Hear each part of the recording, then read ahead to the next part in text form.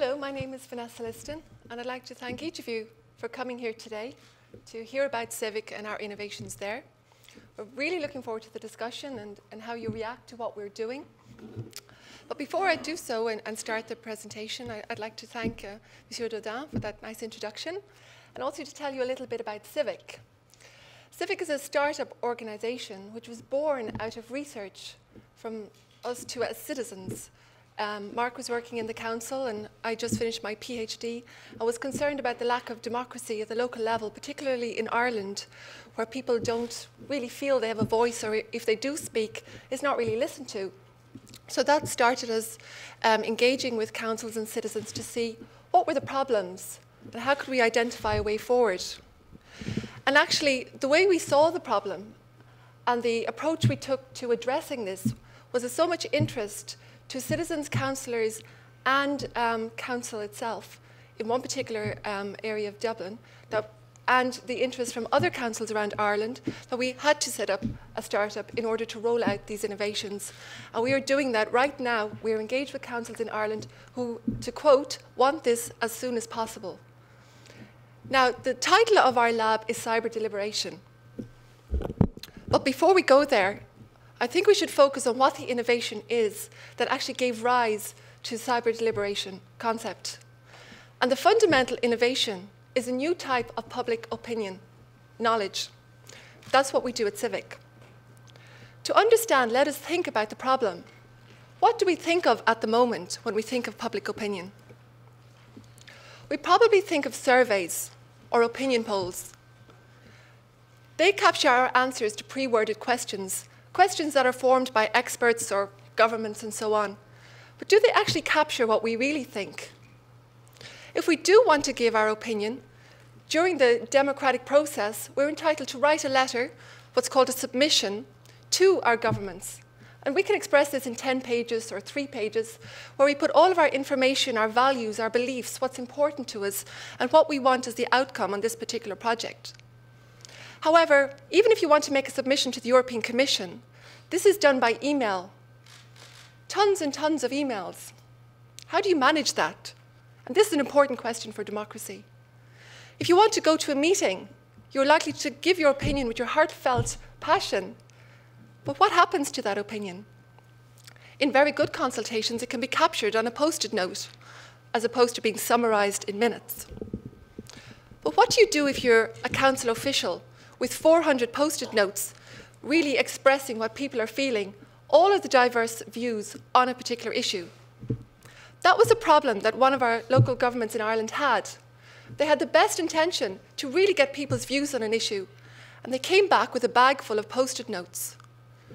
How do we run deliberation? How do we run a democracy when we don't really have the tools to understand the meaning in the huge flows of opinion that are not just flowing through the democratic process, but are also now enabled through social media, your opinion that you share with your friends on Facebook, the knowledge you share on Twitter, and so on? Well, that's great. Thank you. So that is the starting point of our innovations. There is an urgent need to innovate in how public opinion knowledge is both generated, used, and shared. Let's think of what the ideal solution is. The ideal solution is to be able to see at any point in time, at any place in time, the full diversity of opinion on any issue. But not just that, to be able to understand the underlying structure in it. On any issue, there are only likely to be more than 5 or 6 main perspectives to which all opinion is relevant. We then want to be able to find understanding. If we know what the main opinions are, how are people actually thinking about that? And then once we have that knowledge, how can we use it for action? Better deliberation, better decision making, and more sustainable policy. This is what we do at CiviQ. We have developed 3 responses, software solutions and methods to release an open stream of data that we can all share and see publicly. CiviQ submissions, consultation and deliberation, we aim to embed both in local government, public organisations, civil society, that through its use will generate visualised understanding of the structure of public opinion. What am I talking about? What could possibly be a new type of public opinion? Instead of frequency methods that we're used to, 40% think this in response to this question, we are using a method called Q methodology that is well established in environmental research and policy sciences. However, it is stuck in academia, and we want to bring it out. What is it? Q method works with natural opinion flows. The idea is that the structure of the way we think about anything is embedded or flows through the conversations we have and the opinions that we give on it. So the real opinion we should be using in democracy is what we're actually saying. But currently, there are no ways to use actual qualitative statements of opinion in an effective way to generate new knowledge. So what it is, you take a whole stream of opinion that you can capture from submissions, Facebook, consultation meetings, actual statements of what people are saying. You take 50 or so of the most diverse of those, and you ask a small sample of the most diverse stakeholders, people who have the strongest opinion that are different on the issue, to rank order these statements on a particular bell-shaped grid. They would start with statement 1, I think wind farms are great, they're great for the environment. Now, an environmentalist is likely to put that statement at the +5 part of the grid, whereas perhaps a person that's more interested in business might put that near 0. They're not really that bothered about the environment, but they are very concerned and would put an economic statement right up there at the top. Now, by analysing statistically the relationship and what's similar and different in everybody's patterns, the way they put the statements, we can identify 5 or 6 main perspectives, how each opinion relates to that, and we can visualize it. Before I show you, this is an example we ran on the Senate referendum recently in Ireland. There was a referendum a couple of weeks ago to abolish the Senate.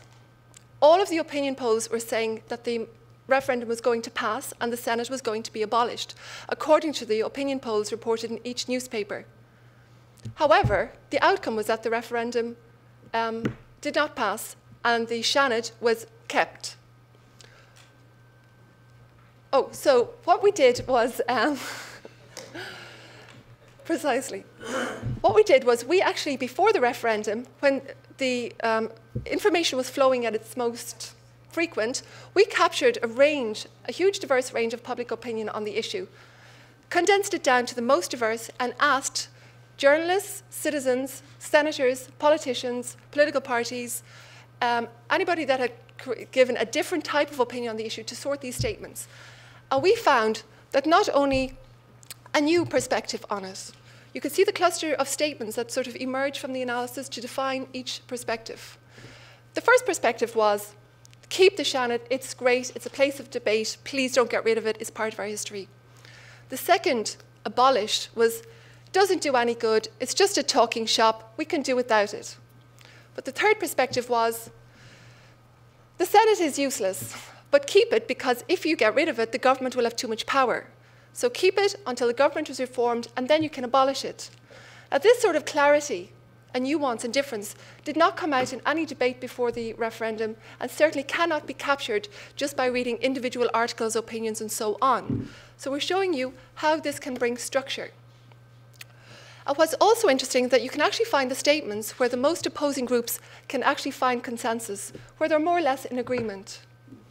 You can see that Article 27 does not need to be deleted from the Constitution, was more or less agreed by all of these strongly opposing perspectives.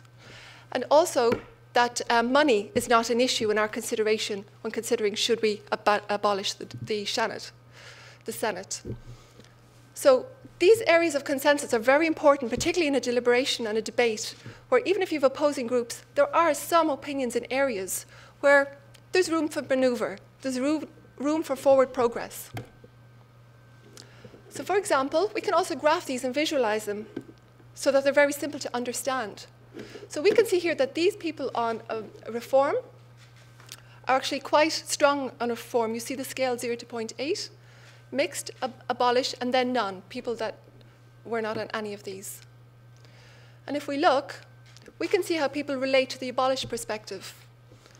Green or reform, You can see the colours of the heads moving, and the left is the negative side. So the strongly reformed people are on the negative side quite significantly. And people can easily understand then through deliberation how people are actually progressing. And I'll talk a little bit about our approach to deliberation shortly. You can then see how each opinion has been reacted to by each holder of each perspective. So those that have stronger differences in opinion, in feeling, and those which have less. You also get quite good statistical information that can be cross-analysed over time. This is a new way that's been in use 20 years but has not been used. We can see how it can be of value to understanding issues and how they change over time.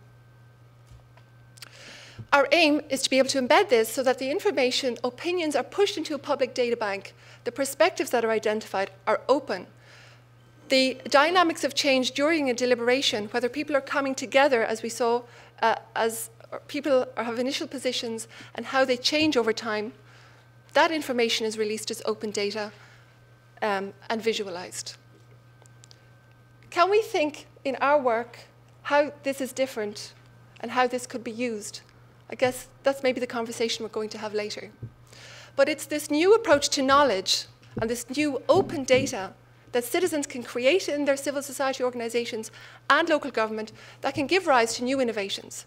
We have just started with our civic innovations, with visualized deliberation. Not only do we use this method so that people can actually rank the statements that are given during a deliberation on a tablet, the information is then pushed to a screen, and people can see at different periods in time the change. Once you deliberate, and you're in a live meeting such as here, we're debating something, you will have a tablet to be able to select the statements and put them at the different points on the grid to how you react to what is being said. The deliberations are also structured on the points of conflict. So if you think of any conflict, they're usually structured on the values that you have, the beliefs, the knowledge that you're bringing to the issue, and what you prefer as the outcome. Value conflicts are usually where the most discrimination comes from and lack of movement in debates. Meta-consensus is a concept under deliberation that was developed by John Dryzek and Simon Niemeyer. Their argument, and maybe we can discuss this later also, is that consensus is exclusionary. If you have consensus, there is probably a minority voice that's just being silent.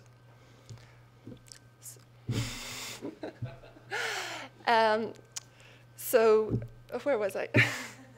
So anyway, so the deliberations are structured according to values, beliefs, and preferences. And that can be enabled now, this idea of a meta-consensus, because we have the new knowledge flowing, and we can put it in software and keep pumping, generating these data streams. The knowledge live from a deliberation would also be released as open. We have an open opinion knowledge data bank as a new concept now. And finally, new types of representation. If in any issue there are 200 or 300 submissions or people, currently representatives have to respond to and represent each individual person. But if that system knows that there are 5 main perspectives, you can have your perspective represented not just to the local level, but to the national, regional, EU, and global level, because it's still the main perspectives. And this is the idea of representing by argument. And I'll just go back to why Q methodology is so important, and it's the foundation of discursive representation. It's because by taking the stakeholders, and only 20 of them, finding the underlying perspective, you then put this study on the internet, or wherever you like, in libraries, and the addition of another 10,000 people to it have been shown to not significantly affect the 5 perspectives. They still emerge, because there's only a certain number of ways of looking at something. And because it's 5 or 6, it can also be 10. It can capture all minority perspectives. New types of representation, and that is something that was addressed by Mary Calder this morning. People are not only losing trust, but it's the global organizations that are affecting how people's lives are run. How can we affect representation at the global level? Q methodology can help. And this is what scholars in 2008 and 2010 write in their papers. They see constantly the value of this to policy and to politics. They're just running one study, but they say it. Q method is an excellent research tool to identify the attitudes and perspectives of underrepresented, ignored, marginalized, or less powerful groups on issues that are important to them. That's by Ellingson in 2010, and Brown, Durning, and Selge in 2008. Q methodology can make the decision-making process more democratic by providing a structure to enable the widest range of attitudes and opinions to be heard. This has constantly been said in papers after papers, but it's stuck in academia. Let's bring it out and let's empower everybody to use this tool to release the sort of knowledge that we need. Change is happening. Local governments are extremely interested in this in Ireland, and we'll be working with them in the coming weeks to actually start working with Q. We're already involved with Kilkenny County Council in analysing a major controversy there in an infrastructure project. This is an example, it's a screenshot, but it's an example of the opinion flow, the opinion stream that's being captured constantly on this issue in Kilkenny. And if you go there, you'll be able to see on civic.eu, the first page has a set of the most diverse opinions. So if you want to go now and see, let me see what the main opinions on this issue are in Kilkenny, because I have an infrastructure project coming in my road, in my city very soon, you can see, and then we could start to see similarities in how people are thinking. So in the future, governments can already anticipate, well, heritage is going to be a huge issue. We know because we've learned. We know because we can see lots and lots of open data sets on public opinion. The challenges, of course, are training, helping and empowering groups to use this. And that would be one of the major challenges, but we aim to have very good online training, animations, and maybe even yourself, the cartoonist, might help as well. Gaming is an issue, but because the data is open, all of our products are based on PQ method and open source analysis code that aims to mitigate that risk. What's needed is a willingness to innovate. But we don't feel that this is a pull. We're already trying to respond and trying to get out quickly what we are doing because there is interest. But that's in the innovators. It needs to diffuse, and a willingness to innovate is needed. To conclude, CiviQ empowers citizens and political actors to democratically generate and visualize a new type of public opinion knowledge for more inclusive and transparent deliberations. This new knowledge can bring transparency to consultation processes, enable citizens to have more influence on policy, and support problem solving through the deliberation. So again, in deliberation, your opinion is captured, you're asked to rank and evaluate statements during the deliberation. These are visualized, how you change in the deliberation is visualized, so we can see patterns of convergence and divergence, which is actually, for the first time, bringing feedback into a deliberation. New innovations can emerge from this. We're just starting. Anyone here can innovate with this new knowledge.